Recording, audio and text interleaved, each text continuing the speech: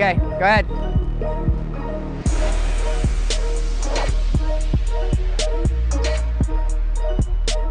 Good stuff. All right, slip it, slip it. Dog smash. Ready? That was better. It's a better catch. It was a better catch. Now you gotta chase the dog. Get the leash. There you go. All right.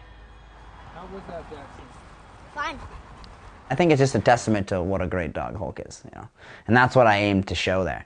When he comes in, you know, it's a whole different level of intensity, and the dog absolutely understands what it is that he's doing. That's a little body. I mean, he's just the best dog in the world. That's all there is to it. Your dog might be good, but he's not as good as my dog.